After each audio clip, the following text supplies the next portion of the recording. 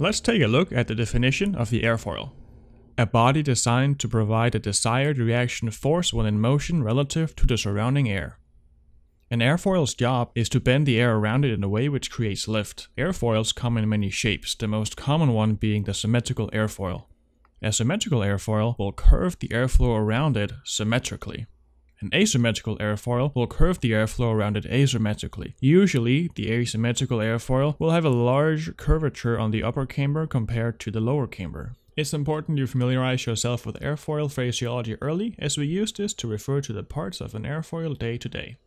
Let's go through it step by step. When you refer to the top side of the airfoil, use the phrasing upper camber and lower camber for the bottom part of it. The chord line is an imaginary line which goes in a straight line from the trailing edge to the leading edge. It has no purpose but for the sake of defining items such as angle of attack, angle of incidence, and so on. The camber line is a line which is drawn equidistant from the lower and upper camber. Notice how the camber line is in line with the chord line? This is due to the shape of the symmetrical airfoil. If we take a look at an asymmetrical airfoil, we can clearly see the difference between the chord line and the camber line. Look at how lift is created. We need to be familiar with two distinct principles: Bernoulli's principle and Newton's third law of motion. Bernoulli's principle describes the relationship between internal fluid pressure and fluid velocity. The main concept is that energy can neither be created nor destroyed. Imagine a Venturi tube which has a fluid running through it. Near the point where the cross-section is reduced, the fluid will actually increase in velocity but also decrease in pressure. This is important knowledge because we use this reaction to create lift. Newton's third law of motion describes that every action has an equal and opposite reaction. Let's take a look at how an airfoil helps us make lift. This symmetrical airfoil is placed in an atmosphere with no wind. If we introduce any amount of wind, notice how the airflow will tend to move around the airfoil. This flow of steady air around the airfoil is referred to as laminar flow. At the moment, everything is working as intended, although we're still not creating any lift. To create lift, we need to change the pitch angle of the airfoil. The pitch angle is the angular difference between the chord line and the plane of rotation. What we do is rotate the airfoil slightly along its span. By increasing the pitch angle, we also increase the angle of attack.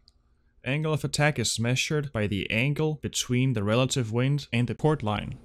The higher the angle of attack up to a point called the critical angle, the more lift we're able to produce. With the increase in pitch angle and therefore increase in angle of attack, the airflow along the upper camber has to travel a longer distance to reach the trailing edge compared to the distance the airflow along the lower camber has to travel. These two airflows will meet at the trailing edge at the same time. This means one of them have to speed up. It just happens that the airflow along the upper camber will have to speed up due to its longer travel distance. This in turn will cause a decrease in pressure along the upper camber. This is Bernoulli's principle. Now what we have is a pressure differential between the lower camber and the upper camber. This is very important because a high pressure has a tendency of moving towards a lower pressure. What you're looking at is the creation of lift. By simply redirecting the airflow along an airfoil, we've successfully made lift. After the airflow has run along the camber, it will be dumped downwards by the trailing edge. This downwards force will have an equal and opposite reaction in the opposite direction. This is Newton's third law of motion. With this knowledge in hand, we're now able to define lift. Lift is the result of a pressure differential, Bernoulli's theory, and downward deflection of air created by the passage of air over an airfoil, Newton's third law. Lastly, I want to talk about the lift formula. It looks complicated, but as pilots, we don't actually use it to calculate anything. All we need it for is to understand the variables which affect the lift component. Lift equals coefficient of lift times half times rho times velocity squared times surface area. If any of these variables are increased or decreased, the production of lift will change accordingly. The coefficient of lift can be regarded to as the angle of attack. Half is a constant. Rho refers to the density of the air, which will change with the atmosphere of the day.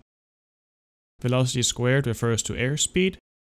And surface area refers to the total area of the main rotor blades.